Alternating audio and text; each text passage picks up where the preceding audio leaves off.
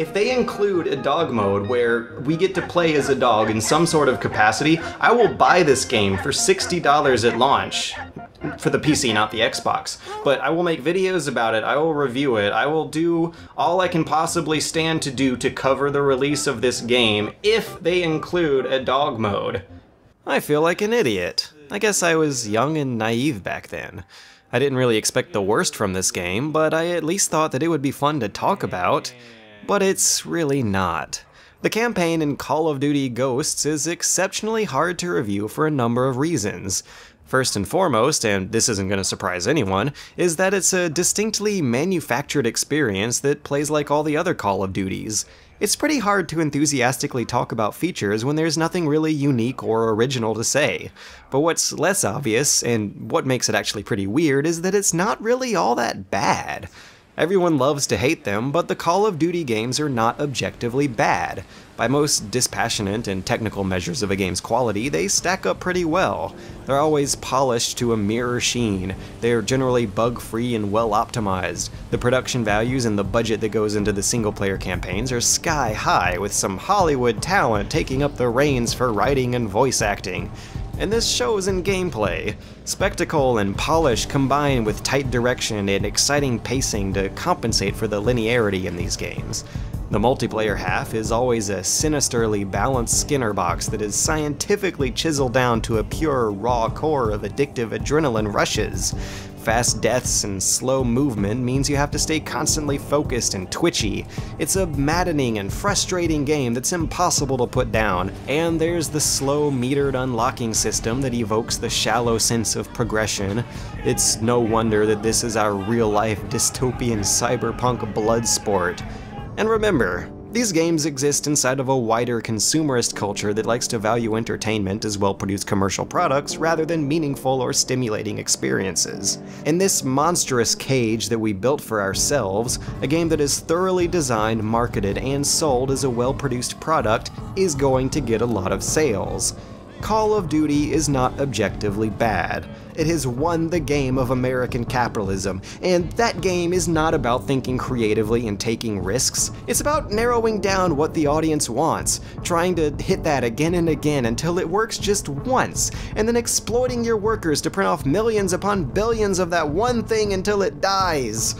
Call of Duty is not objectively bad, and it is going to die soon. Wait, that's not even what this video is about. Hold on.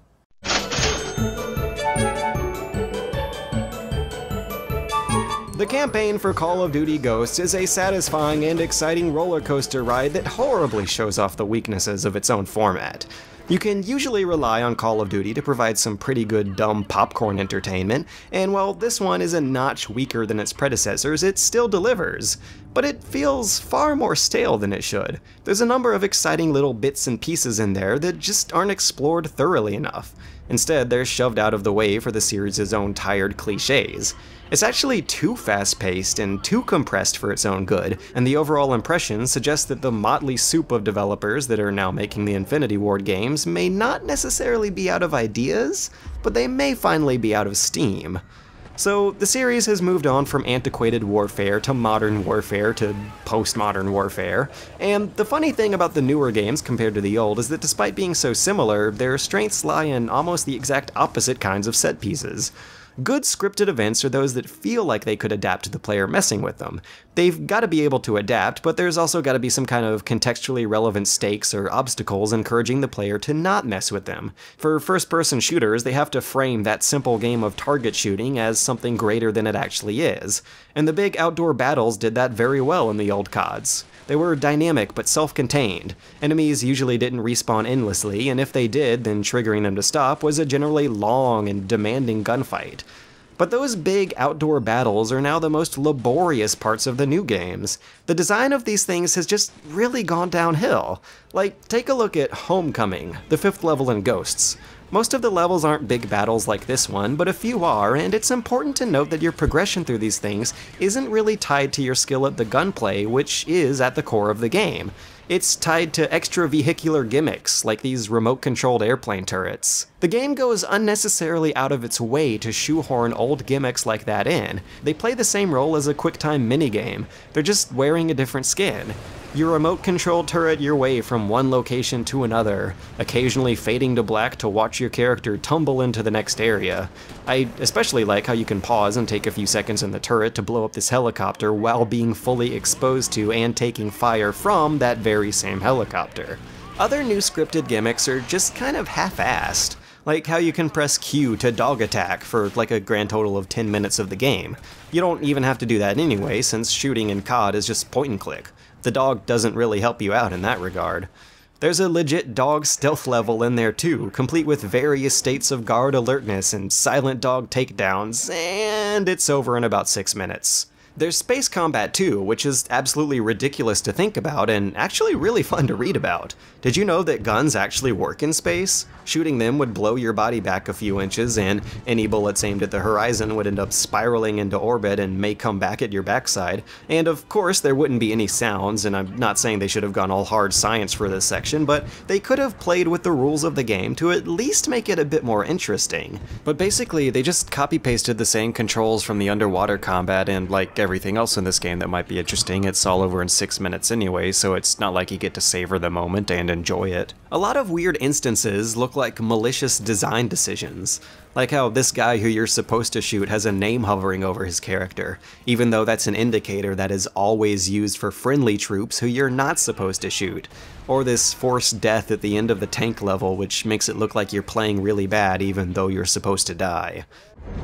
When the great energy-producing deserts were destroyed, the world powers that depended on them collapsed. The storyline is a new continuity set in a defeated and almost post-apocalyptic America after their orbital space missiles get hijacked by a South American superpower called the Federation. It's up to the Ghosts to hijack them back and blow them up with their own space missiles again in a totally unironic orgy of environmental destruction. You'll swim through a beautiful coral reef before sinking a battleship on top of it. You'll crack through Antarctic glaciers and exploit oil rigs over the ice and run over solar panels in your big-ass American tank. It looks like Julian had his work cut out for him. And throughout this whole affair, they don't exactly define what a ghost is and why they're so important. Are they a unit of the army, like the Ghosts in Ghost Recon? Or are they something like a branch of the Marines? Or are they just an A-team of renegade buddies, because we only see like 4 of them in the whole game? But even though no one seems to know exactly what a ghost is, these people really care about whether or not they can consider themselves a ghost. You were never one of us. You're not a ghost. They also don't really give much backstory to this whole Federation thing. It's a South American superpower that is downright fanatical about perpetuating a stalemate war against the US, but I guess out of all those things, the one that seems the most fishy is the whole notion of an anti-American, South American superpower in the first place. I mean, all the countries down there have always been on good terms with the US, and sure, there's Venezuela off doing its own thing, but oh my god, it is Venezuela. And don't worry, even though the enemy's closer to home this time, that doesn't mean they dialed back on the jingoistic racism of the series. There are ancient tribes deep in the Amazon who have perfected the art of torture over hundreds of years. The Federation embraced this heritage, enhancing it with more sophisticated methods. So you have a very vaguely defined Invasion USA plot with a very vaguely defined and unusual enemy, and all that actually works to give the plot a kind of fantastical dimension to it that isn't there in the modern warfare games. It's easier to suspend your disbelief when the whole premise is so unbelievable. Plus, all the main characters this time share a family relationship. Your sidekick through the whole game is your brother, and your commanding officer is your father, so the entire plot is a weirdly macho family affair. But it doesn't really take advantage of having that more personal plot. For a great example, just look at the actual first reveal of the Ghosts themselves. You have 2 brothers and their dog wandering through the treacherous post-apocalyptic American wilderness. They're suddenly attacked by a pack of wild wolves when an unseen, roguish figure dashes from the bushes and saves their lives in the nick of time, and that's such an 80s cartoon moment. It could have had so much more personality, but it ends up playing it off with bland, gravelly-voiced pseudo-seriousness. Alright, we don't have a lot of time. You can stick with us, but you do what I say when I say it, understood? The dog is another missed opportunity. 6 months ago, when I was going on my little tirade, I said that dogs are a great storytelling device. And I actually wasn't being sarcastic there. You can easily pull off a lot of extra drama just by throwing a dog into the plot. Show a villain cuddling up with a dog and bam, you instantly gave them a sympathetic side, making them a deeper and more three-dimensional character. Show a villain kicking a dog and bam, you instantly turn them into even more of a despicable, one-dimensional villain who's gonna have to get some karma eventually. And I know that throwing a dog in there is a real cheap trick, but sadly enough, I don't really expect more than that out of COD. These games are dumb popcorn entertainment, so I was disappointed to see them fall below my low expectations and underplay the dog's role in the story. There are only 6 minutes of playable dog mode in the entire 6 hours, so it's not like he's very important to the game, but the plot just kinda forgets about him before the first act is even over. When the plot does remember him in the third act, he gets shot, but there's not a lot of drama surrounding that event. It isn't a named villain doing the shooting, it's just some nameless, faceless sniper who you obviously should be able to shoot first, but the game won't let you. It's a non-lethal wound anyway, and like all non-lethal video game wounds, he just shrugs it off, and 5 minutes later you see Riley healed up good as new, so the game just forgets about him again. Oh, and the voice acting is way more, acted than usual. Dad, this whole time you were one of them. You're a ghost. Try the Ghost! That's your commanding officer. What's funny though is that compared to the older ones, the newer Call of Duty games play best when they're acting like a highly scripted stealth game, when they're throwing you in smaller indoor areas with quieter combat and tighter narrative control. Which is weird when you think about it, because people seem to hate having their hand held through these things, but people also really liked that all gillied up level from Modern Warfare 1. And in this campaign, there's a strong series of mid-game missions that continue in that one's tradition. It's actually at its best when it forgets about the dog, when it forgets about the big outdoor battles, and when it trades out those ruined post-apocalyptic cityscapes for something cleaner and more high-tech. But really, the short 10 to 15 minute levels in this campaign are such a mishmash of quality and styles that it almost feels like reviewing a music album.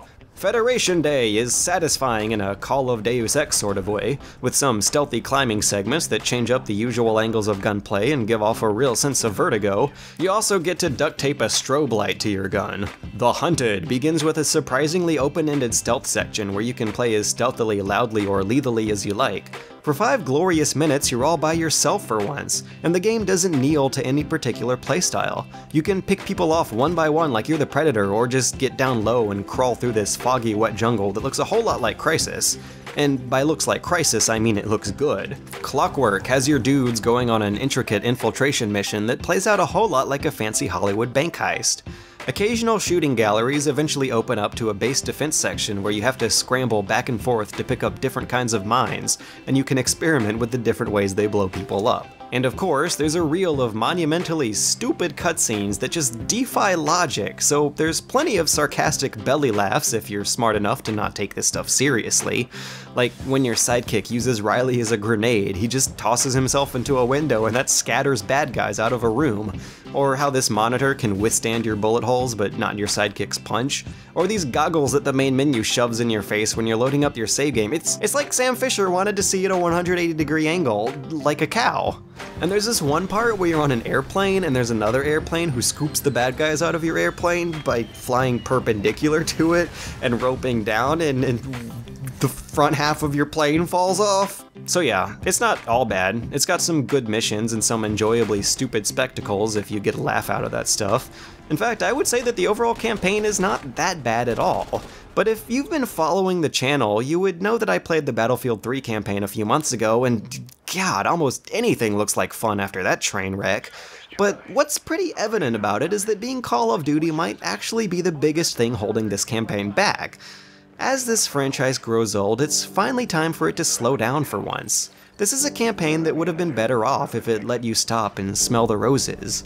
That dog stealth section was over in 6 minutes, which is about as long as you spend climbing down those towers or sneaking through that jungle or getting into a massive gunfight in goddamn outer space. You'd think they'd want to show that stuff off and relish in it rather than quickly shove it out of the way for the next thing. A linear stop-and-pop scripted shooter can work at a slower pace. It can work with survival or RPG mechanics with long sections of atmospheric quiet time and flavorful dialogue. That's exactly what Metro 2033 does, and with Call of Duty now teetering further towards its own apocalypse, it would be nice to see it take similar liberties with its setting, rather than suffering from the financially lucrative symptoms of overproduction and soulless playtesting. The mass market has been asking for this roller coaster ride of dumb thrills for years, but maybe now with this one, they'll finally change their minds. And maybe in response, the company will finally take some chances with the next game.